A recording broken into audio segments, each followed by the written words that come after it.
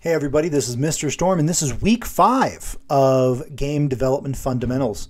And you are actually going to start building video games this week.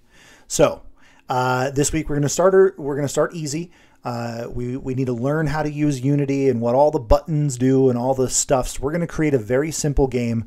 We're going to create Pong, one of the first games ever made. You're going to be able to create your own version of it.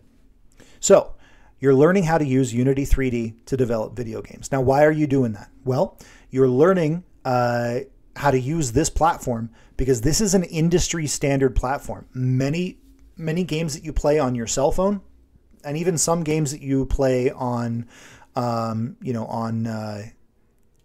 consoles or on PC. For example, I was just playing some Hollow Knight. Hollow Knight was developed on Unity. If you become an expert using Unity 3D, then there's literally no game you can't make. You can make anything from the very simple games we're making now to really complex first-person shooters and open world RPGs, which, as a matter of fact, that is what Game Development 2 focuses on. All right, how are you going to prove that you've learned this? Well, you're going to prove that you've learned how to use the basics of Unity by developing Pong. So here's your order of operations for this week. There's a Unity introduction video, which is going to walk you through how to install and how to open and how to navigate Unity.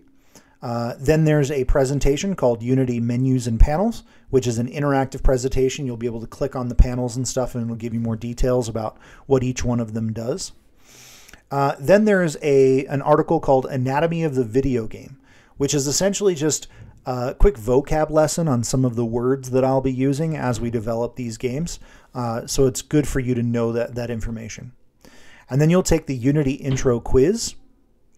Now it's a good idea to get through these first 4 things the first day of the week. So if you're watching this video on Monday or Tuesday, it's a good idea to get through all of this stuff on Monday or Tuesday. Get that quiz knocked out because you want as much time as possible to work on Pong.